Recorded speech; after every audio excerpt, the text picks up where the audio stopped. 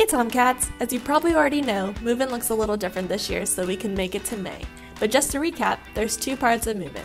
The first part is where you bring majority of your belongings during your designated time frame August 2nd through the 7th. The second part is where you bring the rest of your belongings and actually stay on campus. For athletes, this is August 13th, and for incoming first years and returning students, it's August 16th.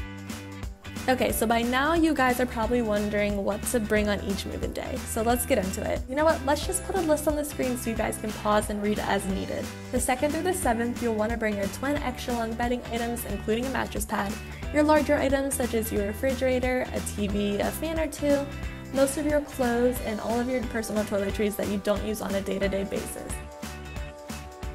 Alright, let's go over what to bring on your designated move-in day, whether that's the 13th or the 16th. So make sure to remember the last of your clothes and toiletries, and consider bringing some rain gear, whether it's an umbrella or a rain jacket.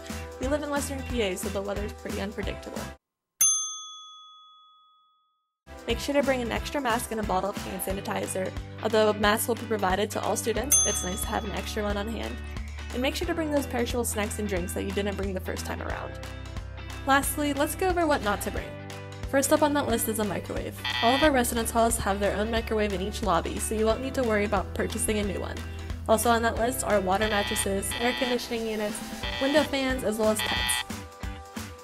Something new we're asking students not to bring a lot of are winter clothes. Because we are leaving at Thanksgiving break this year, we're probably going to miss that cold front, therefore you won't need a lot of winter clothes. Well, that pretty much sums it up, Tomcats. We can't wait to see you back on campus in a few weeks, and we can't thank you enough for helping us make it to May.